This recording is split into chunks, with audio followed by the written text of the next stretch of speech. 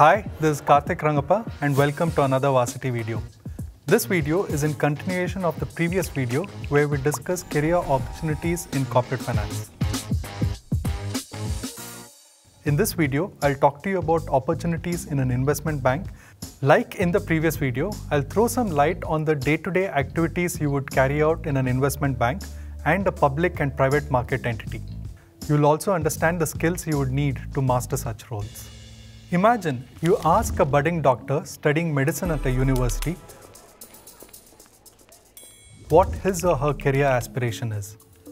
Chances are the person will say that they want to grow up to be a cardiologist, radiologist, or maybe a neurologist. No budding doctor in a right frame of mind will say the career aspiration is to work at a super specialty hospital.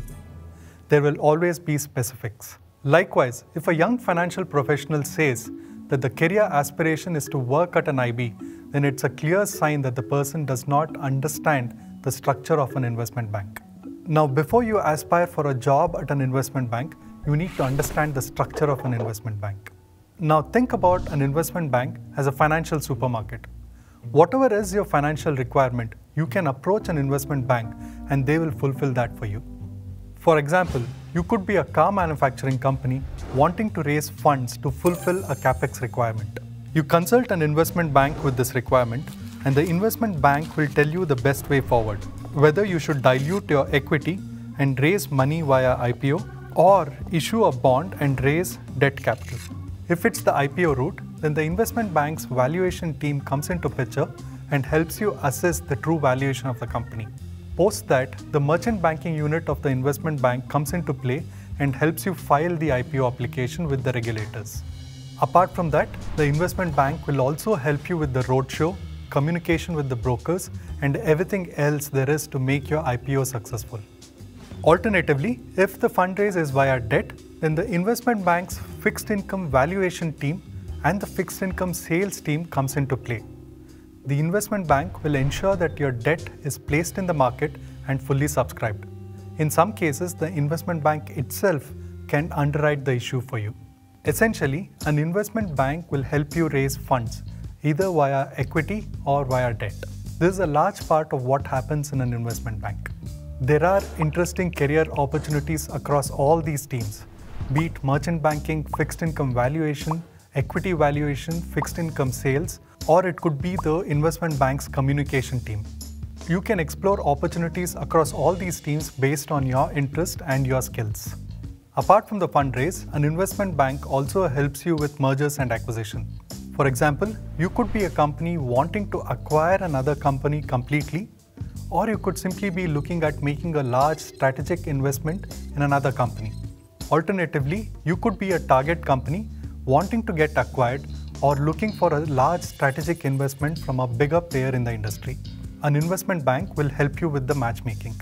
Or sometimes you could be a company not wanting to do anything, but maybe an investment bank can foresee opportunities for you and pitch the idea of either a merger or an acquisition. Now, if you think about what I just said, pitching an idea is largely a sales-driven activity. Now, all such sales roles within an investment bank is carried out by something called as the front office of an investment bank. In the Indian context, most investment banks' front office roles involves you meeting company's management and pitching such ideas. But the front office roles in most investment banks in the Western world also involves trading activities. The trade could be in equity, commodity, currencies, or highly structured debt products. These trades can be internal on the books of an investment bank, or it could be on behalf of clients. If it is on behalf of clients, again, the trade idea should be pitched to the client before executing the trades. Again, this is a sales-driven activity. The risk evaluation of all such trades happen in the middle office of an investment bank. While the front office role in an investment bank looks all slick and fancy, these folks are answerable to the risk team sitting in the middle office. The middle office team's job is to evaluate risk at various levels and send out alerts in case they sense risk blowing out of proportion. Finally, the back office role of an investment bank involves trade entries and reconciliation. Most of the back office jobs are outsourced to India. So if you're interested in working for an investment bank, try to identify what interests you and start exploring in that direction. If it is an Indian investment bank that you're interested in, then most front office job involves deal making and M&A. M&A can be domestic or a cross-border M&A. If it is the investment bank based outside India, then apart from deal making and M&A, you also have trading opportunities. Trading could be across various asset classes, including complex structured products.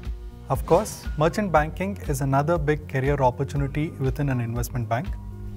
If you aspire for a job in merchant banking, then understanding of capital market regulation is a must. The essential skills required to crack a job at an investment bank involves financial statement analysis, financial modeling, superb understanding of derivative products, sales skills, basics of micro and macroeconomics, and most importantly, understanding of fixed income instruments. Additional skills like programming is a huge advantage. Knowing Excel and knowing how to operate a Bloomberg terminal is a plus point.